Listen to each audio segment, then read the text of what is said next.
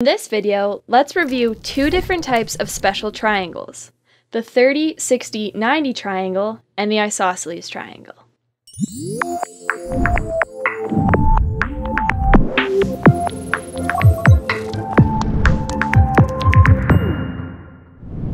So here is the 30, 60, 90 triangle. The 30, 60, 90 triangle is seen over and over again throughout many years of math, so it's definitely something worth memorizing. Note that since one of the angles is a 90-degree angle, this is indeed a right-angled triangle. Now across from the 30-degree angle is a length of 1. Across from the 60-degree angle is a length of square root of 3. And finally, the hypotenuse has a length of 2, which is across from the 90-degree angle. It's worth keeping in mind, however, that the 30, 60, 90 triangle side lengths that we memorize are just ratios. So that's 1 to square root of 3 to 2. For example, let's say we're given a triangle with a side length of 10 for the side that's opposite to the 30-degree angle.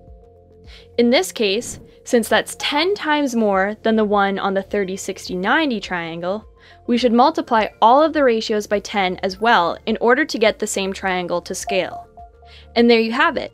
You know how to find the length of a triangle given just one of the lengths and the angles, since you'd know the proportions that each side would be. The next special triangle we will look at is the isosceles triangle, which consists of angles 45, 45, 90. This triangle will have side length proportions of 1 to 1 to square root of 2.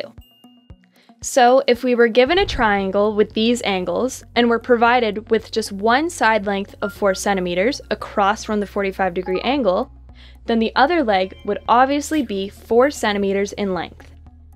The hypotenuse would also be multiplied by 4, and if we wanted to show that in the entire radical form, then we would just square it and put it under the root sign, multiplying it by 2 to give us root 32.